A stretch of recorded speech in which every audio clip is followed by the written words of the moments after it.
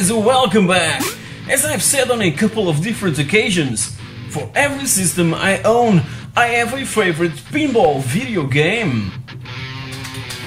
So this week I'm gonna point out my 10 all-time classics from the 80s and 90s. Are you ready for some pinball action? Let's take a look. You probably haven't got a clue, but I used to be a drummer of a Portuguese metal band back in mid-90s till late 2000s. So, as a huge fan of music in general, I always loved pinball video games, cause this genre is filled with awesome soundtracks. Developers would normally incorporate awesome tunes into these games, and that's why I absolutely love the genre. To celebrate this fact, and to pay an homage to all developers that realistically accomplished to simulate pinball physics, here's my top 10 all-time classics from the 80s and 90s. Number 10. The cool thing about pinball video games is that we don't have to worry about faulty and dodgy flippers and getting the ball stuck somewhere between the glass and the table itself. Time Scanner was developed by Sega and released in 1987, and there's 4 different and awesome tables representing different time zones, and each one is made up of 2 sections. When the ball hits the bottom of the table, the screen freezes and scrolls down, and vice versa. So, if I recall correctly, Time Scanner was my very first experience with a virtual pinball game, and I was immediately addicted to the genre. Its superb music got my complete attention right in the first second. I was later addicted to the ZX Spectrum version that surprisingly got also that awesome soundtrack on the background. The game is also featured on my personal top 26 video games for Sinclair's machine. Check it out!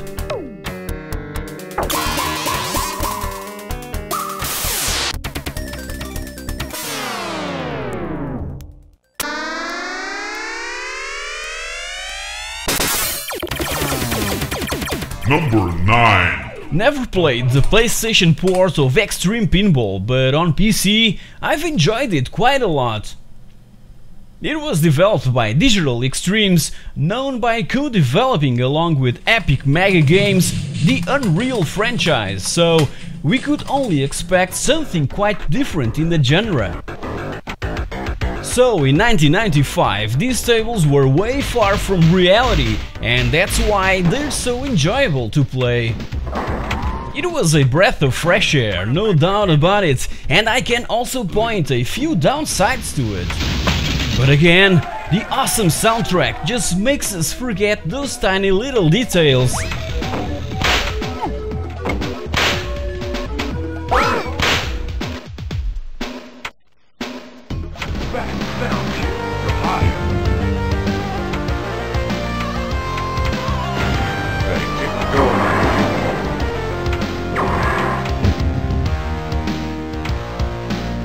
Number 8. Slam Tilt was released in 1996 by 21st Century Entertainment and developed by Liquid Design. It was one of my last experiences on an Amiga computer, and only AGA machines could run it, like the Amiga 1200.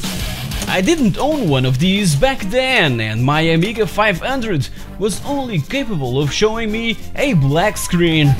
So my experience on that particular version is quite limited, and only had the chance to play it at a friend's house. 3 years later, in '99, the game was resurrected and also available for Windows, with a new 3D look and high-resolution graphics, but featured only 2 tables from the original Amiga game. Even so, I've played and enjoyed these 2 so much back then, and still do nowadays.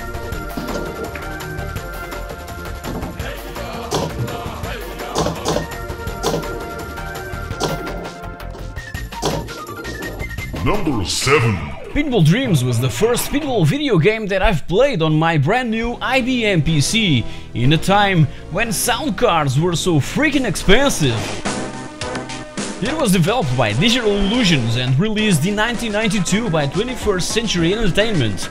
It was designed by Olaf Gustafsson, who also composed the amazing soundtrack that would return 3 years later in '95 with its sequel, Pinball Dreams 2. You're seeing here the deluxe edition that is available on GOG.com within the Pinball Gold Pack that gives you the chance of playing all 8 tables from both Pinball Dreams titles and also a bunch other amazing classic pinball video games from Digital Illusions. I forgot to mention that Pinball Dreams 2 was only available for PC, so in number 7 I place both PC versions of Pinball Dreams.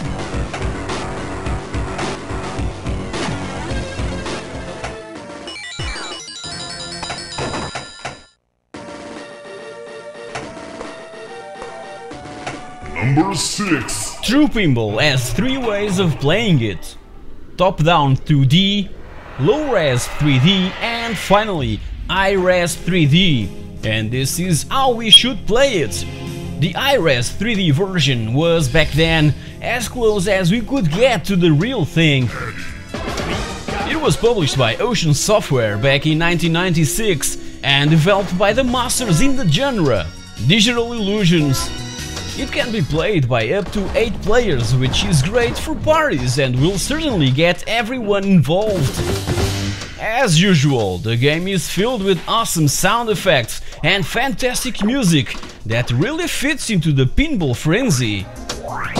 True Pinball was basically an enhanced PlayStation version of the classic Amiga and DOS original Pinball Illusions from a year before, so in number 8 I place both True Pinball and its grandfather, Pinball Illusions.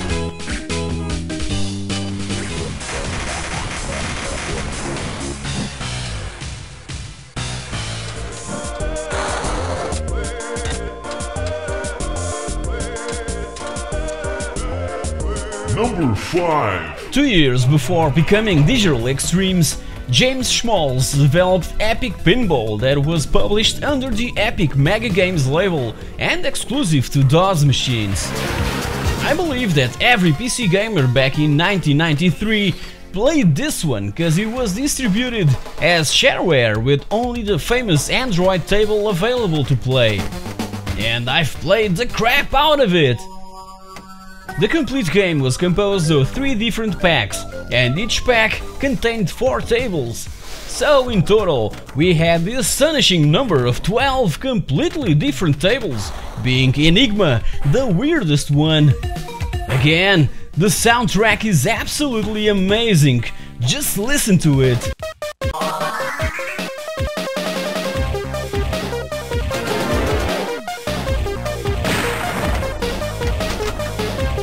Number 4. Back in 1997, with Duke Nukem 3D still on the hard drive, Balls of Steel was released for Windows and it's really good. It was developed by Wildfire Studios and published under the label Pinball Wizards, which was a division of Apogee, known today as 3D Realms, responsible for the Duke Nukem franchise, obviously. This pinball video game even includes voiceovers from the man itself, John St. John, that is nowadays a legend as the bearer of one of the most charismatic voices in video gaming history. Alright. It even makes an appearance in Duke Nukem Forever.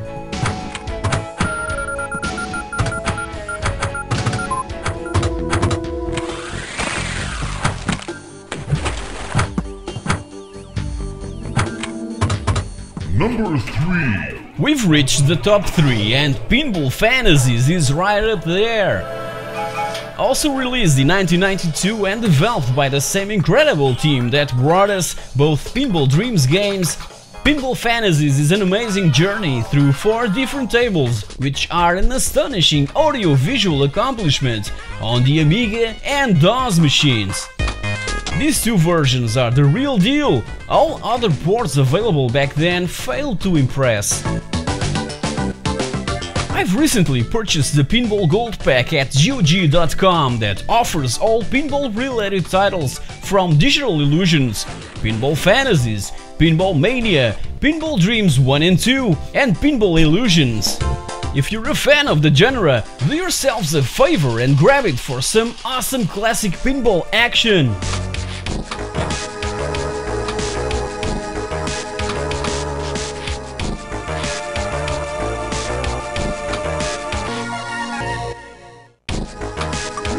Number 2. Also available for the Sega Mega Drive, Psycho Pinball grabbed me right away, but again, on my IBM PC.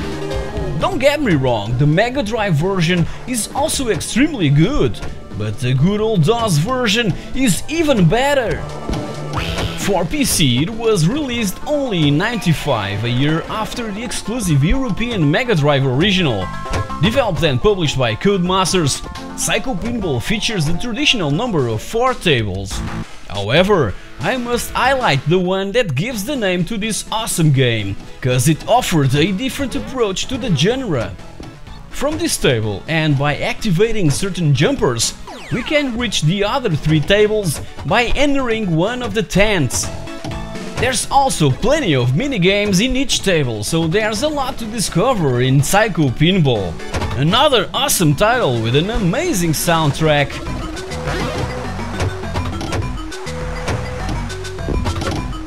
In early and mid-90s, along with point-and-click adventure games, I loved to play pinball on my DOS machine.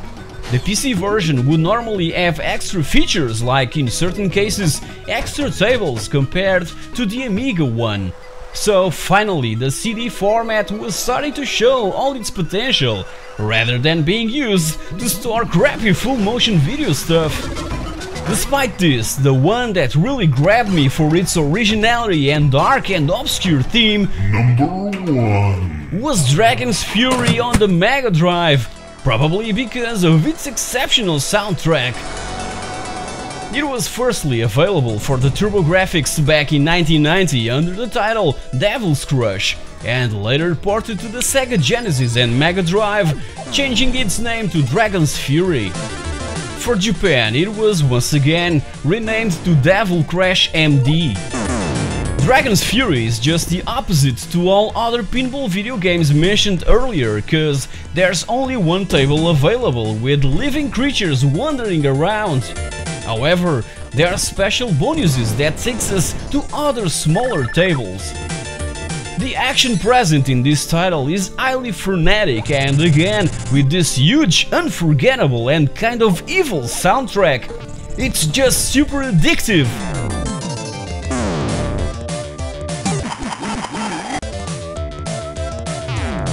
Even being Dragon's Fury on the Mega Drive my favorite pinball video game, the perfect controller for the ultimate home experience is an IBM Model M mechanical keyboard with its buckling spring mechanisms. Just listen to this! Let me know on the comment section below your favorite classic pinball video games. I'm sure that you guys have a few more that I've never tried before. And if you've enjoyed this video, like, share and subscribe to the pixelthing. Also check my look back at Psygnosis and Evolution Studios, a couple of awesome names in the video gaming industry that unfortunately were both shut down by Sony. Thank you very much for watching, and I'll see you all next week.